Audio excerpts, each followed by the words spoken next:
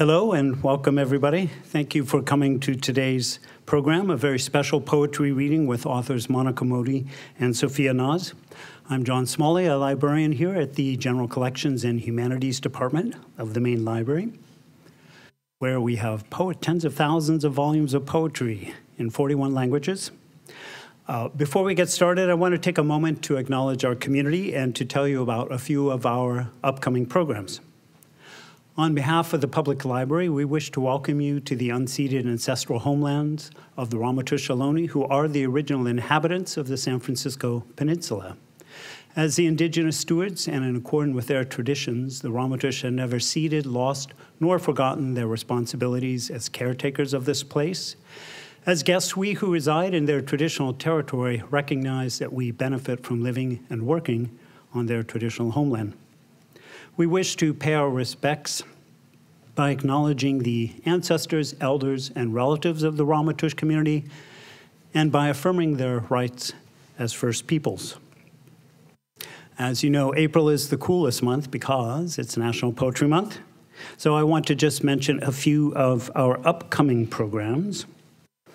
This Thursday, author Morton Paley will be giving a talk in this very room at 6 p.m. on William Blake's Songs of Innocence and of Experience. That will be an illustrated talk. On Sunday, April 21st, in the afternoon, we'll be screening two documentaries on poets, The Poetry Deal on Diane de Prima and The Life and Times of Allen Ginsberg. And the following Thursday, next week, will be, we have a program facilitated by San Francisco Poet Laureate Emerita Kim Shuck, which will feature poets Dina Rod, Tanish Kaur, and Manaz Badihian, who will be reading from their recent works. And we'll wrap up the month with the Haight-Ashbury Literary Journal, Poetry Preserves 44 Years of Vital Verse. They will present a reading featuring some of San Francisco's finest bards. You can learn more about these programs by picking up one of these flyers on the table over there or one of our library newsletters. You can also visit our website, sfpl.org, the online events calendar there. Please also help yourself to coffee and cookies on the table. So this ends these prefatory announcements. Before I turn the microphone over to our guests, I'd like to just say a few words of introduction. Monica Mody is a poet, scholar, educator, and author of the books Wild Fin, Bright Parallel, and Kala Pani. Her writing has won awards, including the Sparks Prize, the Zora Neale Hurston Award, and the TOTO Award for Creative Writing. Sophia Naz is a bilingual poet, artist, editor, translator, and author of Bark Archipelago, Pointillism, Date Palms, and Peripheries. She has been nominated twice for the Pushcart Prize in 2016 for creative nonfiction and in 2018 for poetry. Please give a warm welcome to Monica Mody and Sophia Naz. And Monica, please come up.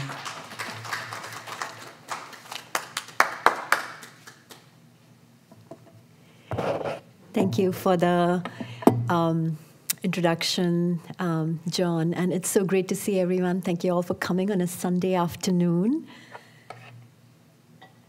when there is a lot happening in the city, we know. So I wanted to begin by reading from a book that I don't usually read from these days. It's Kala Pani, my first book. And I wanted to read this, read a little bit from Kala Pani also because the San Francisco Public Library just recommended it amongst its spring picks, the San Francisco Public Library General Collections. So I wanted to start with this text. And, you know, it's written in the form of a screenplay.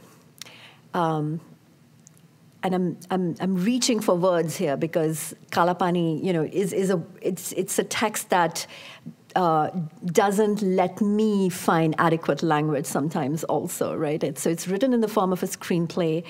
And what I'm going to read to you to begin with is something the Fifth World Traveler speaks. And as I was searching for a selection, I realized that some of the themes in Kala Pani permeate my work even now, although in many different ways. For instance, the theme of transformation, self-transformation. So, the Fifth World Traveler.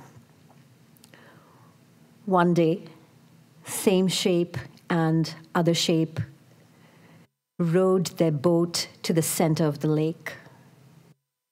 A single lotus bloomed. It must be a magic lotus.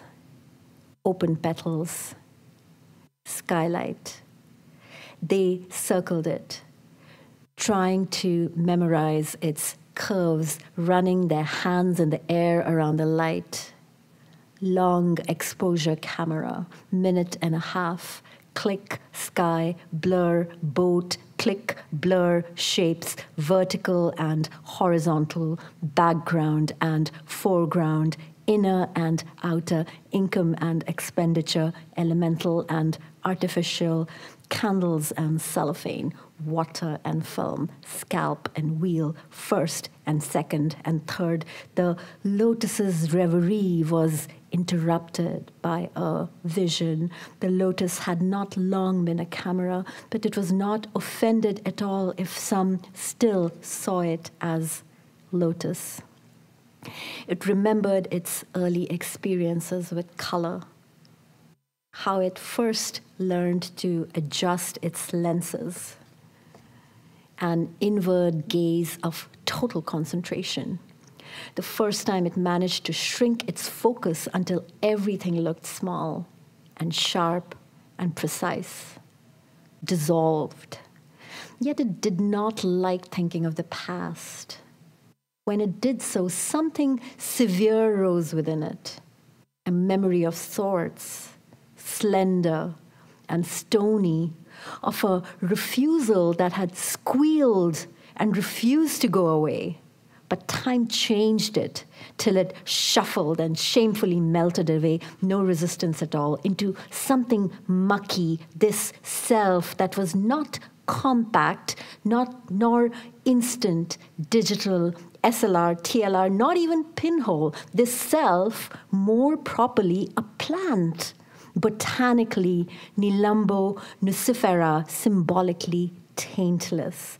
And the payoff of the identity it had acquiesced to was nothing more than it was now easy to be a camera. The photojournalist who had first called the lotus into a camera continued to think that everything was as it always was. Same shape and other shape reminisced, self-absorbed like a flower.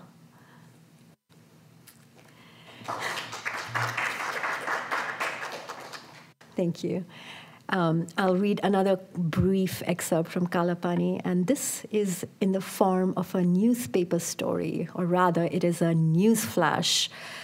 And people who are living in these times, that is all of us, might recognize some of what this book presaged. News flash. The media, who are not often surprised, said they were surprised at sources having sent them a picture of the new government brand, accessorized with several captions such as "Fascism hard at work," an endearing portrait. "Why freedom of expression will prove to be an ordeal for you. Homage to our new values of cowardliness. How to cripple thousands of lives and limbs." Citizens were asked to stay calm and light-hearted, while the new government stripped the pictures of their dangerous properties. Contorted face of the revolution looked back. Its mastheads surrogated a ventriloquism act. This will be known in history as an act of indiscriminate transparency. The illusion has been lapping up all the sensory information that comes its way, transmitting them as popular visual and auditory stimuli.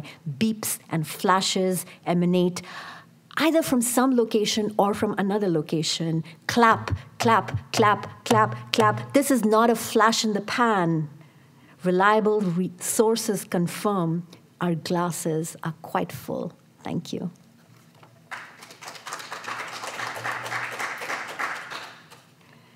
Thank you. I think of San Francisco as my karma bhumi, the place where I kind of became myself, or the place where I learned to do work that matters, as one of my favorite four figures, Gloria Anzaldúa, would say. I've lived here for almost 11 years, and I moved to the Central Coast, Santa Barbara, Chumash lands 6 months ago. And this morning I was walking around a little bit and recognized so much that was familiar about the rhythm of the green ones, the plants, the rhythm of everything, the energy running under the earth, right? So I want to start us off with this invocation from my book, Kala Pani, my book, Bright Parallel, still thinking of Kala Pani. The invocation starts, that I exist only as a speck on your bloodshot eyes, but I'm willing to sweat. Ancestors, when I see the least, I'm closest to you. That I have forgotten to praise you, but without this praise and this knowing, I'm nothing. That sleep runs like sweat off my face, and awake, I'm inviting you to come visit me and make my heart hospitable. Make my heart soft and fierce.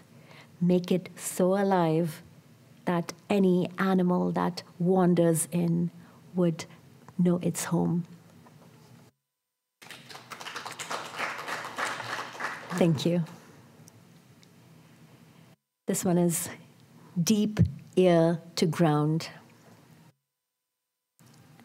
And flowers growing like fingers into sky, beckoning.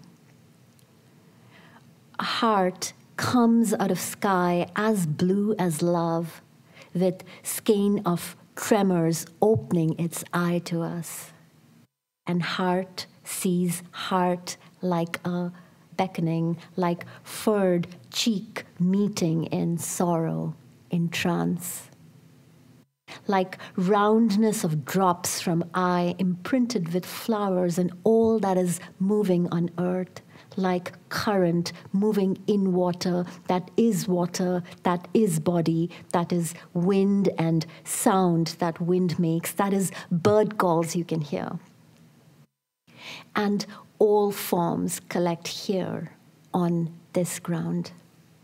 Ancestors beam their love at us, ancestors like milk running on our faces, and sound cups our faces and drinks us in sound's breath.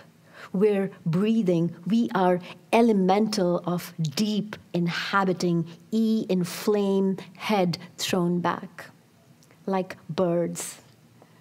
When ash falls from our tongues, its own breeze calls out, and we smile like morning about to sing itself into existence. I flip over an old leaf, and in its venation, a name, mine. Love crawls like an infant. What was said was a name spell, and leaf asked me to unhide. Who wrote us into leaves? Who can read us? Who held apart mouth of caves so we could enter like bears? Who called out to glyphs of light on walls of cave? Who filled our eyes with charcoal to see pain of others, of heart, of tiger? Who planted rice medicine, salt medicine, seed medicine? Whose songs tipped with metal of ash line our mouths? Who hears these songs? who wrote them into existence. You live on wire like birds. Your old souls see us in the bead of your eye, and thus unto wisdom we climb fences of our heart and wave in that vast ocean. Shehnaz uncoils. A time came when this was all that mattered. Thank you. Breath. Breath hovers.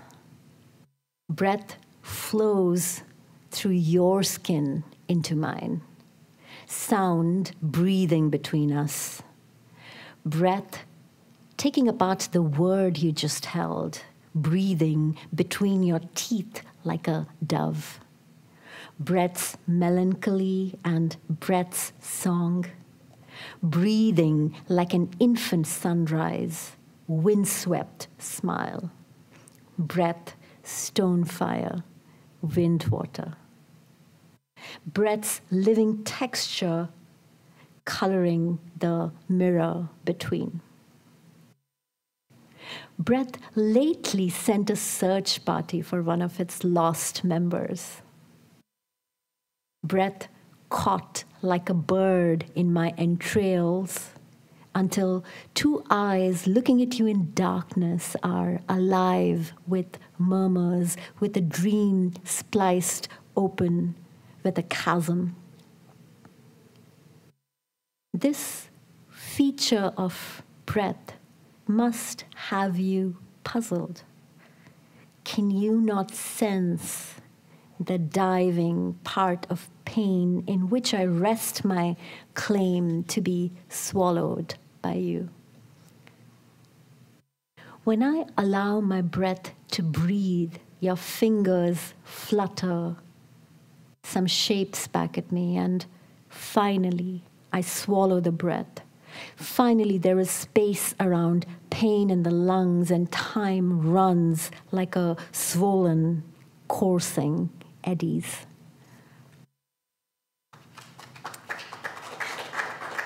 Thank you. And this one's for all the writers. It's called And Sometimes. When you begin to write, thought is merely redness on horizon that insinuates itself into your body like a dancing bear, its teeth clattering with sounds of the dead that trickle into your belly and laugh their secret laugh. For it is wise to want to be born. Out of ferocity of need, out of skeleton bones and shark teeth, out of impelling, driving like electricity, intention into turbulence. So unscrew the mind and set it on the table. And find a feast, other heads lolling, images blinking their eyes at you, and space to meander in if you choose. Unspoken butts its head against yours.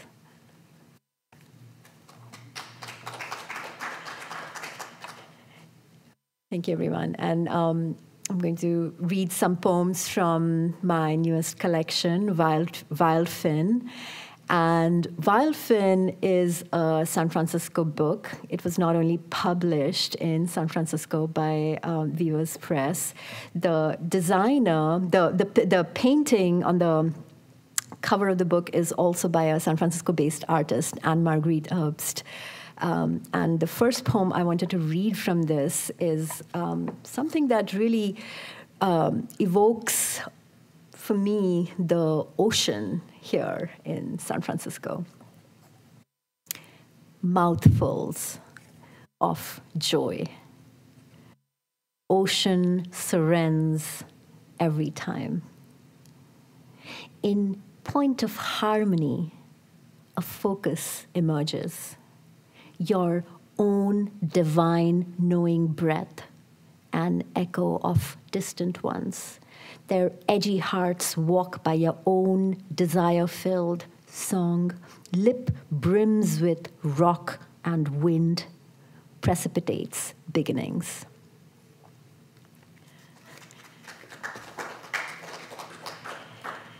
Thank you. And then I think the next poem I'm going to read is called Makes a Difference. And the question it's really asking it, what does it take to write, in the midst of war, in the midst of genocide, in the midst of killings, in the midst of torture and slaughter and brutality, right? So makes a difference. Times like today, I'm too sick and tired of being a poet. Losses stitch my tongue into clawed mouth. Tigers' stripes washed white linen my eyes. All my organs fold up. Can I let meaning scatter, fragrant like raw blossoms? Raw blood pooling into patterns, gestures commensurate with guidance barely perceived. Places where we are stuck again. Can I grow a flower? We move so our lips can utter songs of love and freedom. It is no grand leap between then and now. Bridge that brought us now was a shimmer. I felt earth tremble, surging with presence. Can I stay rocking in this moment of undecidability, not becoming anything at all? Is it easy? It is easy. Every season that turns brings us back to pitted dark, moon folding into sun. I fold myself into time and scream until scream flies still tied to my throat. We swallow each other's bones. We swallow each other's blood. We swig and gulp until the white blood cells find us in the center, raw. Nightmare changes into a vision of great beauty. Fire raises sweat off its face, consuming waste parts that long ago came undone, bodies swinging from rafters, lassos of despair, throats on fire. We rub glass pieces along sides of fire and raise our cries and pull our hair out. Pain is tremendous. Pain staggers, deep cuts in skin. We let out a sleeing noise that shakes gulls off their perches. Who is to say what lay to roost under slaughtered bodies? Lo and behold, rain fed my blackbirds, showers of rekindling. I cried every night into their throats. I cried my pain till saliva dripped, and it all tangled, dark, swallowed us whole. We sat in it like raw ants. Eagle motion stopped at the center, body wet. Shower of blood fell from skies last night. 2 small black birds fell on my roof last night. Oh, skies, you keep bringing me death. Faith shatters. Again and again, I wrap it into little bundles and bleed with it. I mark its forehead with excess of love. In this time of grave despair, an eye opens and closes at the center, immeasurable, filled with tears. Elders tell us of the many gates around the world that are opening, gates opened by great white wings of love, of sorrow. Each gate points straight to our hearts, that place where broken realities are woven.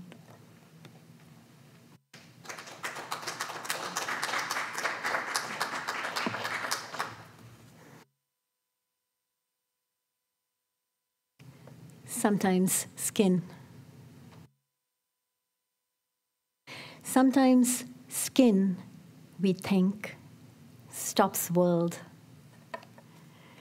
encumbers wind within, alertness. We are small, we think. Listening risks too much. Mind wants to possess every twirl of leaf in air, border condition, tense. Must keep out tremendous mystery, protect ourselves, redact body, guard its banks. Fear is old, practically a fossil. Ghosts have lived in her mouth as long as history. Ice congeals eyelids. She flakes at banks we try to cross. Immortality, not wisdom. Thick with forms, world. Dignity trapped in man-made dirigible of colonial shame. Worldviews that sliver off beingness. Savage, civilized, subdued from speaking of those others. I keep them secret even from myself. Make it linear, we'd learned. World of straight angles. Between angles, fall. I tried to tame what I was in contact with. It gushed back in my face. Skin has a million tongues. Thirst points to divine capacity. Ours to mingle out of porous self. Brushing my palm on tree moss, I sense myself as Noah, entangled, flesh and body moving across, no longer compressed, space swept with breath and void. What slips between lights its mist, Rubicons darken, flit with sharp longing, faces in trees nod. This me, human, wakens to not much else, just my rightful place in world. Fear will not keep us small and folded, we who are mysterium tremendum.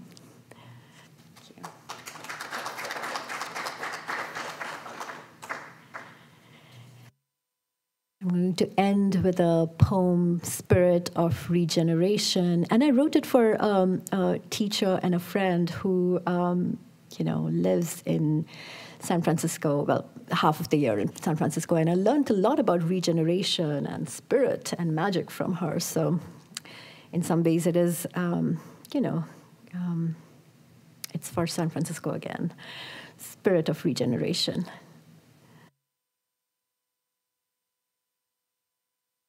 You say there is a crack in the world. We bring out our needle and thread. You say world is a forest on fire. We become wolves that shape rivers' course. You say perfection. We continue to sing the great song that is always complete, knowing rising like dough through its notes as we sing, need its living scale with our breath, will, living cosmos rearranging as we continue to sing. You sing of death culture. Into mud we weep, step waist deep, howl our way into loam dark where beginnings wiggle, life nuzzles death as sister, double to self. You laugh at simple-minded hope. We let nature take us by hand, teach us beginner's mind, small actions, smallest arc of flitting wings tips towers, change cascading. You say, aren't you tired? We show you recesses where we scoop commitment again and again, stores of long memory, bone and beak, entangled in root of tree, watered with ash. Renewal flows again in cupped hollows, spirit billows. You tell us not enough. We release to earth inadequacy. Earth herself wells up in our bones like water finds its way. Elbow deep in sap of life, we mend life's web, partners to what is broken. What we will create aligned with all our relations. This world, it's ours to make, we say. Thank you, everyone.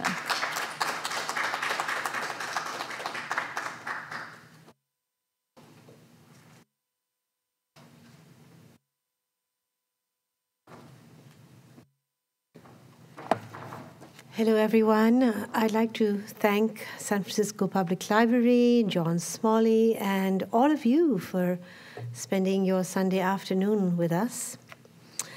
I'm going to read today from a book that's my latest, my fifth collection of poetry. It's called Bark Archipelago, and it was published right here in San Francisco. This is a poem called Undocumented. Unbecoming eye, tooth loose from aerial root, slow hanging consonant in the trafficked jam. Man ahat, sound of self, startle, reflex jerks open like a pickpocket. Tirchi, pirthi, kirchi, kirki, fly, mouths, moths, out under radar of surveilled night, casualties in wait. 2.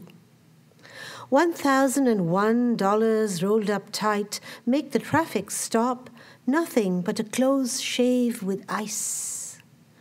Window to palm in the scheme of things, a hair to brush past, paper over paper, shreds a synapse, Xeroxing silo, fog the lens, ache her back, her Bombay bow, go round the bend to stay, a trophy, sigh, low, darling green card on board, off duty, eating language, standing up, in the united tastes, e pluribus umami, ramen, ramen.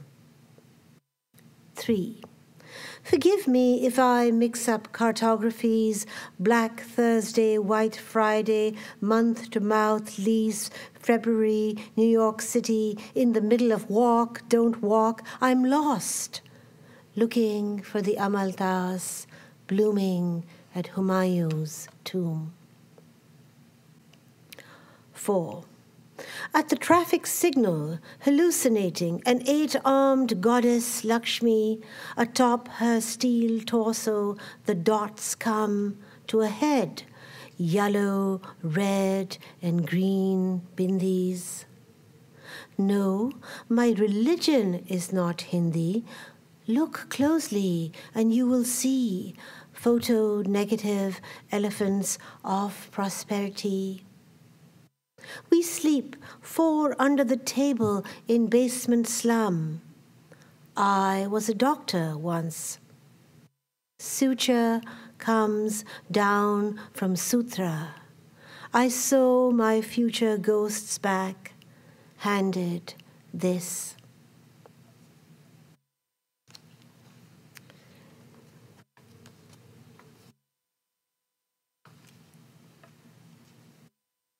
This next one is called Popcorn. The dental hygienist says popcorn is the worst, as I tilt back between spit and suck. Gums feel like shrapnel in my mouth, An explosive leaves soft flesh and hard crack. Decades since I left Kabul, but could never understand strange English that walks about America. When you say it's the bomb, how is that good? It's the sensation, I reply, the way sweet, salty, buttery whiteness fills as you watch chase or place go up in flames. Unopened kernels stay buried at bottom, out of sight. Until stepped on, she says, lifting her pants to flash a prosthetic leg.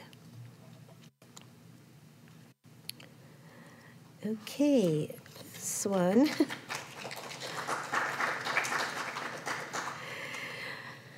This is a long poem, prose poem called Blow Hole. A word made flesh makes its own world. What worlds does flesh made into words dismantle? After the kill, she was secured to one of the boats by a rope passed around and through her tail. Then, the harpoons and attached lines had to be removed. A difficult operation because the whale was floating on her back with the harpoons deep underwater. Once were mammals that came from the sea, made landfall, and returned back to Mother Water. Buoyant as the air that escapes the twin bulbs of lips to echo a beautiful letter. Towed back to the ship by all the boats roped together in a long line, upon arrival, she was taken to the larboard side and secured with the head towards the stern, ready for flensing, the removal of her fat. A blank rams a blank on a pin down blank blank. The asphyxiation takes blank minutes and blank blank seconds. Black begins with the letter blank, as does blue. Next, the body of the whale was forcibly extended, rump supported by a tackle and drawn forwards by a stout rope. Head drawn in the opposite direction by means of the nose tackle. I was 8 years old when a man, beating an hourglass drum in one hand, led a large black bear by her bloody nose to our street. A band of blubber, 2 to 3 feet wide, lying between the fins and the head, known as the Kent, was used to turn the whale over.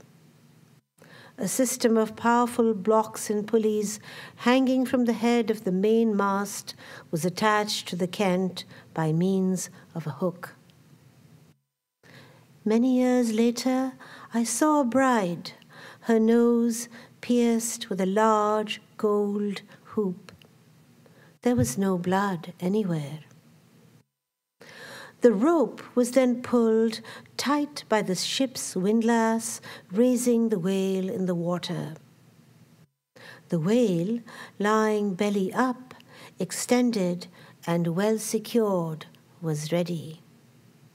At this point, the crew usually took a meal and a dram.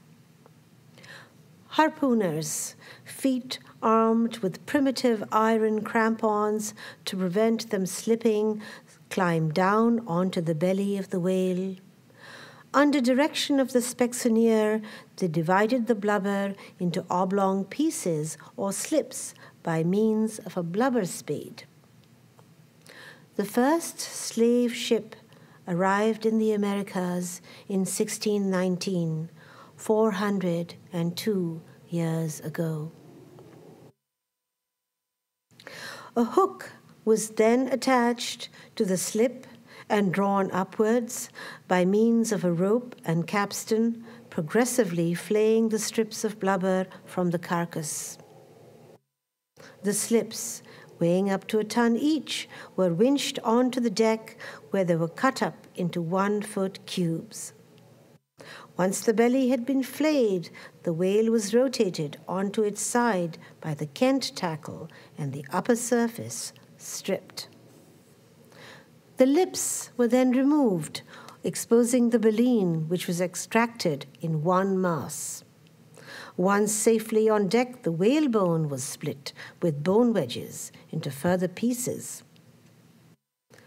The word whale comes from the Proto-Indo-European root bhel, to blow, swell. A heart swollen with kindness floats, becomes bhala, but bhalla is also an ancient weapon, language, a double-meaning bow. Once all of the blubber, including the Kent, had been removed, the carcass, or kreng as it was known, was released to sink or to become food for bears, sharks, and birds. The crowds are swelling onto the streets. They grow and grow, each body a ripple. The gathering river quickens, but more police are waiting, their batons also swollen. To strip a whale of 20 to 30 tons of blubber would have taken little more than 3 hours. Mouth of sea, whale of syllables, dissolving, crusted in salt.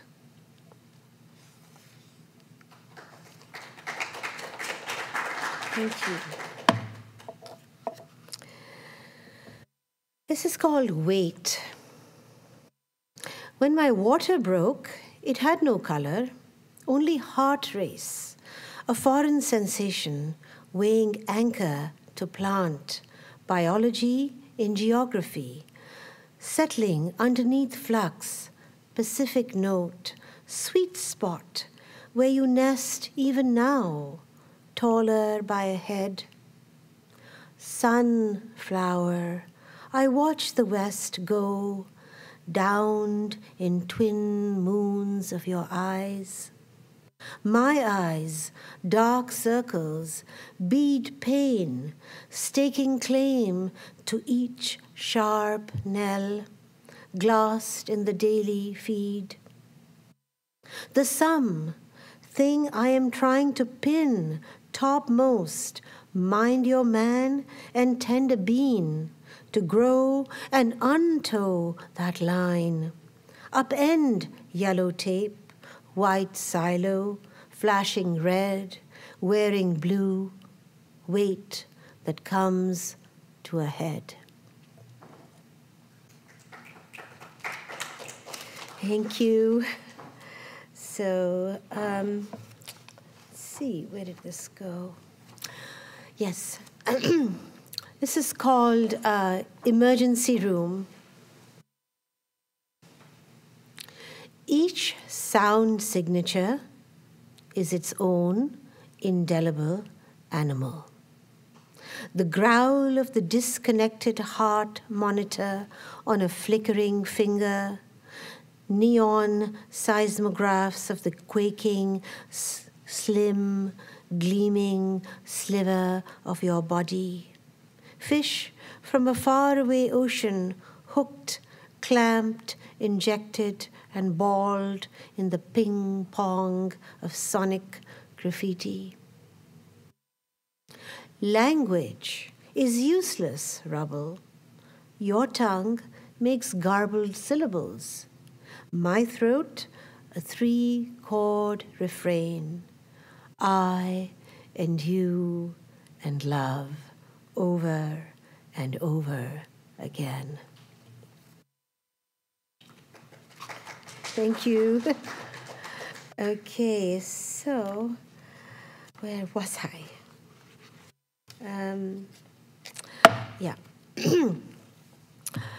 This This is another prose poem. It's called 9 Yards of Muslin. The beauty of a plain length of fabric is that it's free of the hierarchies of what's up and down, what's important and what's not. Each thread is vital to the integrity of the whole, and the smallest loss irretrievably alters its character. A hole in the fabric makes a space that's filled by whatever is available. If you hold it up to the sky, it's filled by a hue that is an oxymoron, wearing its bluest drape when utterly bone dry. Though she did not live anywhere near the sea, she felt its inchoate roar, an unnamed absence weighing on her from the moment she awoke. Something was missing from the air. The crowblacks, the traffic jam, the hawkers, the spitballs, the offal, the stray dogs, the comb and balloon vendors, Thursday, Friday, Saturday, Sunday, Monday, Tuesday, load shedding, the pins in her hair, a weak left ankle, everything was there, except it wasn't. A cloth, folded into flat layers, each thin as an amnion. If birth was transparent, was age translucent?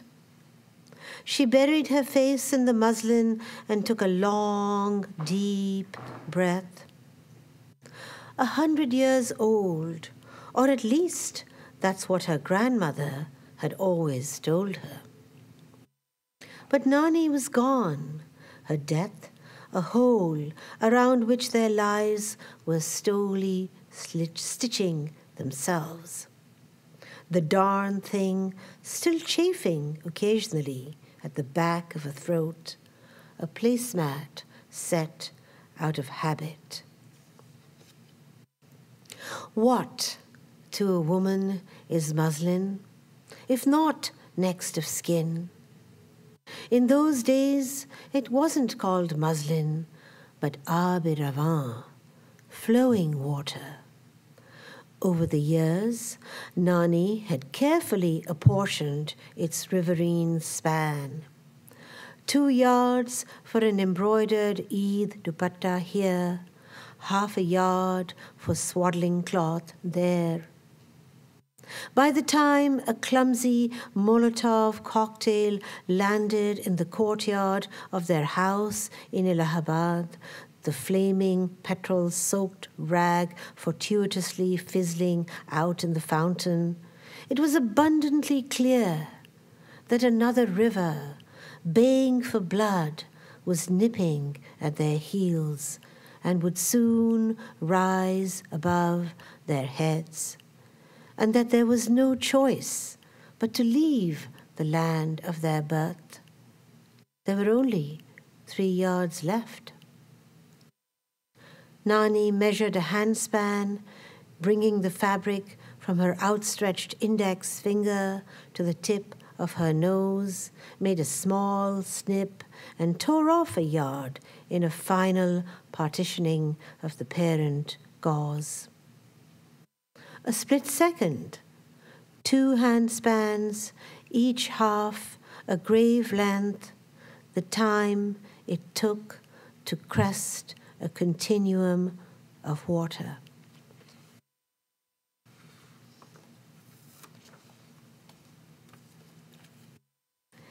This one's called Border. Imagine I made gin up a border where this side could not go there, nor that side come here.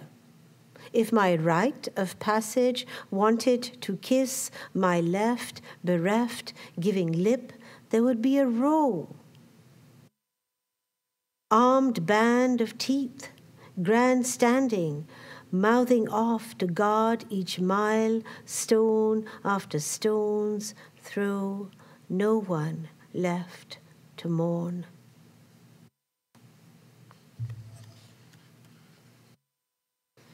Okay, so I think I'm going to read a ghazal.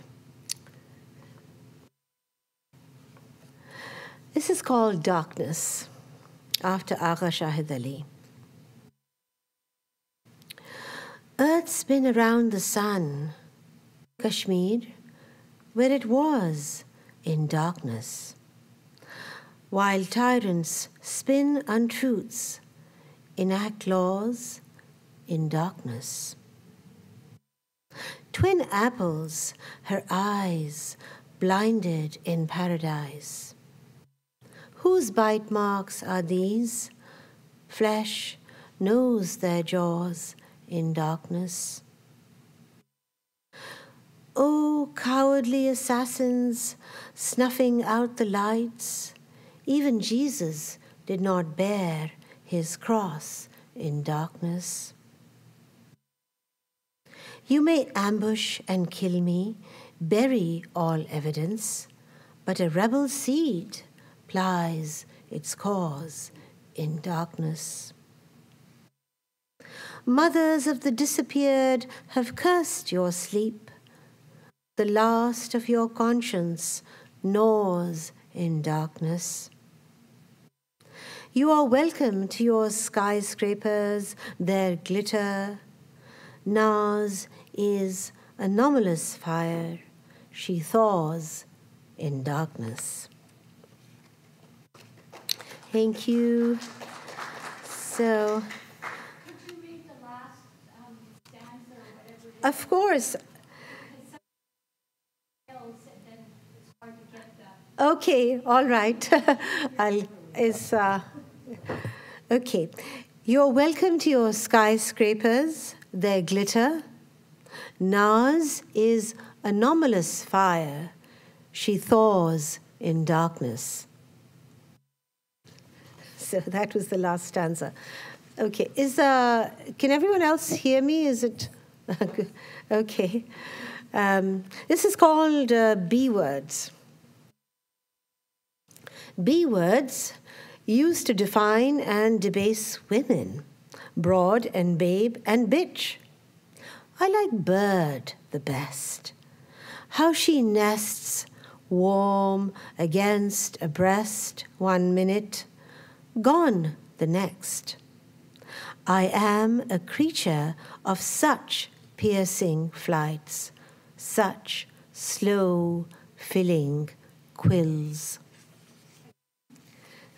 I am a creature of such piercing flights, such slow filling quills. Did you? Thank you. Okay, so how am I doing on time? I think I'll read something called Body of Work.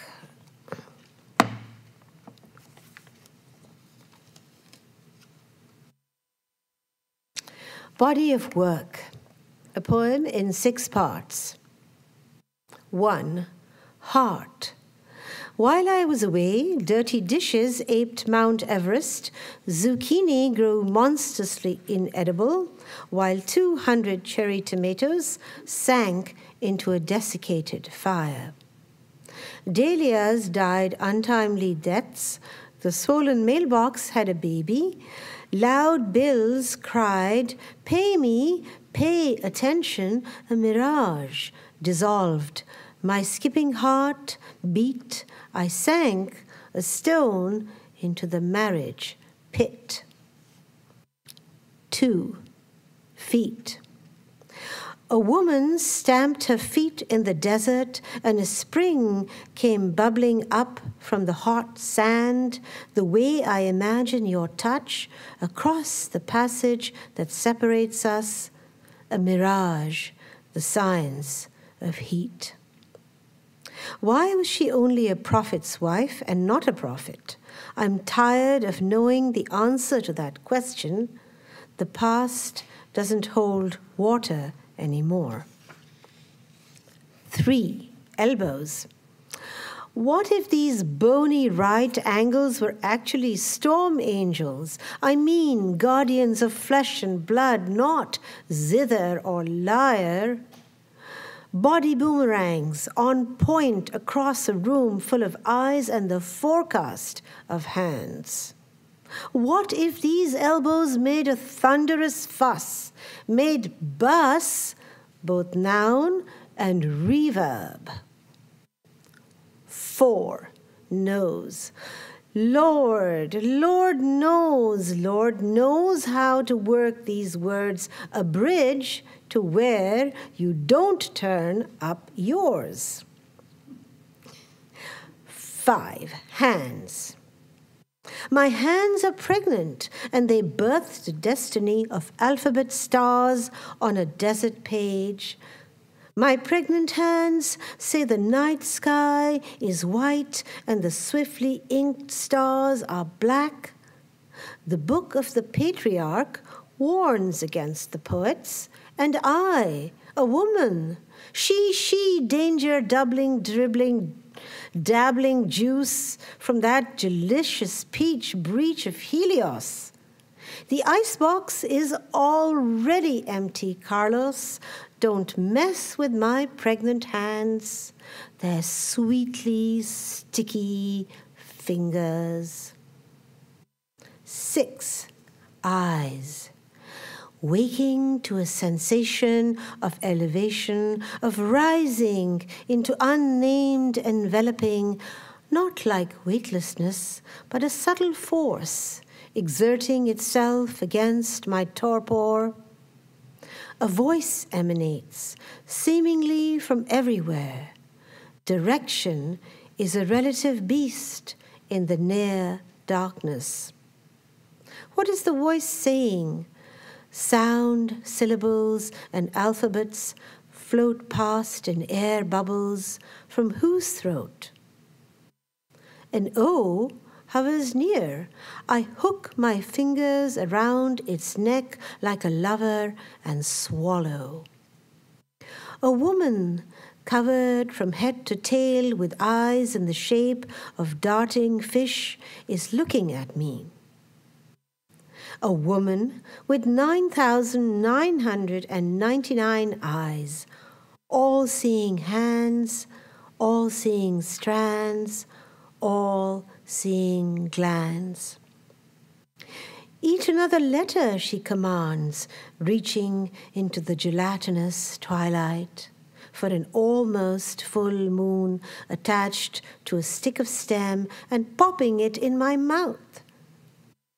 It's just like a black-eyed pea. I'm a black-eyed pea, I exclaimed. Yes, she smiles. Yes, you are. Eat some more, and we will begin. Thank you. I think I'll read one last poem, which is called All the Water in the World. And just like an ocean has a current and an undercurrent, so this poem flows in two parallel streams.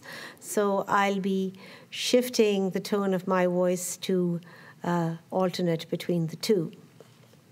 And geographically, what area were you thinking of when you wrote that? Two parallel streams means I was thinking globally. I was Bark Archipelago is a poem about basically dislocations caused by migrations, including forced migrations like slavery. And so there are two parallel streams which are global, and also the undercurrent is personal. So it takes place on both canvases. Welcome. All the water in the world. all the water in the world, about 13 billion eons old water of Tethys, a new womb breaking. A crack, thin as razor wire, ran from the lip of the basin to its bottom, stray drops from her. Eons old water of Tethys, a new womb breaking, turbid and limpid and frozen and gushing, Niagara and Erie and Indus and Atlantic and speaking. Of the basin to its bottom, stray drops from her, skin that did not sink, congregated there. Niagara and Erie and Indus and Atlantic and speaking of oceans, anonymous, numinous, snow, flakes falling silently as hair grazing ground. Skin that did not sink, congregated there, an immigrant moss, water ate air. Flakes falling silently as hair grazing ground, still secrets of the drowned, undoing time, abiding in the tides, march of middle passages. An immigrant moss, water ate air, verdigris to hide copper. Abiding in the tides, march of middle passages, tsunamis of history whose rust still stains ink the color of blood. Draw. Verdigris to hide copper, one hand a relic, another a river. Ink the color of dried blood, draw blood that runs like water, cries for mother, a clot, a stop to the shot in the back, in the dark, in the bed. One hand a relic, another a river, lakes here and twin seas sea. A stop to the shot in the back, in the dark, in the bed. The madness of no return belongs to the desert. I've pinned my hopes on the young. I've pinned my hopes on the old and young flood. Lakes here and twin seas sea. A crack thin as razor wire ran from the lip. I've pinned my hopes on the old and young flood, the whole damned thing. Come, swell current, swift straws of hands to skies, bring on the rain. Thank you.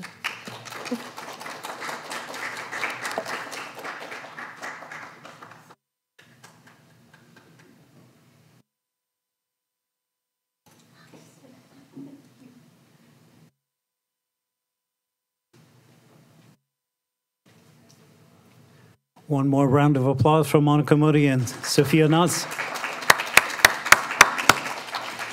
And the authors have examples of their publications on the table. Feel free to come up and examine them. Purchase them if you like. We also have some more cookies. I think we're running out of coffee, alas. Thanks for coming, and pick up a flyer also for our coming events.